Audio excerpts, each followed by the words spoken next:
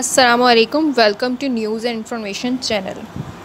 वो तमाम पाकिस्तानी जो कि स्टक हो गए हैं यूएई में ड्यू टू फ़्लाइट सस्पेंशन की वजह से और अपने मुल्क वापस जाना चाहते हैं पाकिस्तान, तो उन सब के लिए खुशखबरी है और वो ये है कि consulate general of Pakistan Dubai जो है वो कलेक्ट कर रहा है उन तमाम लोगों का डेटा जो कि यूएई में स्टक हो गए हैं, तमाम पाकिस्तानीज़ का डेटा।